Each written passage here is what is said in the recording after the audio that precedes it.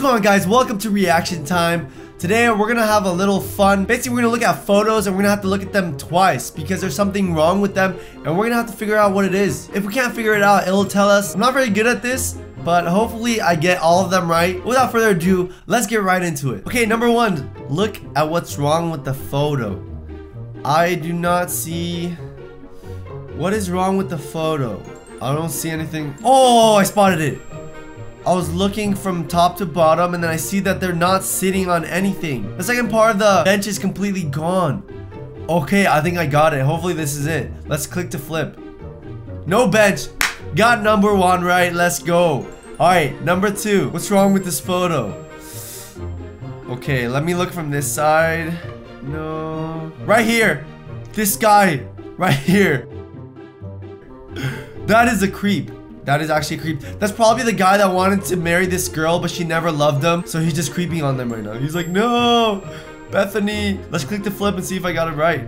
Okay, yeah, I got it right. He has a bowl cut. Yeah, I used to have a bowl cut. It's sad. Everyone goes through life with a bowl cut. All right, let's keep going. Okay, number three. What's wrong with this photo? I don't see anything wrong with it. I'm trying to see something else. To be honest, I can't really tell. Alright, I don't think I got this one. I'm gonna have to click to flip it. What is that? Oh, it's a little boy peeking his head. That's not his arm. His arm is over here. For some reason, I thought his arm was here. But this is a little boy peeking his head through them. Oh, that's so funny. I didn't even notice. Next, what's wrong with the photo? Let's see. The only thing I can think about is the ceiling. I can't even tell what that is. But it looks a little off. What else could possibly be wrong with this photo? I can't tell. Okay, let's click to flip. What is that? That is creepy. Is that a person behind them? That's actually pretty creepy. He just snuck in the room. Okay, next we got a girl with a bunch of jeans behind her. What the heck? Okay, I saw it. The first thing I spotted. There's legs behind her.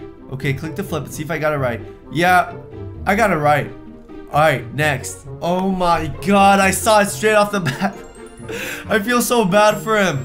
Guys, you know, I wasn't supposed to look there, to be honest, but I looked there and this is what I saw.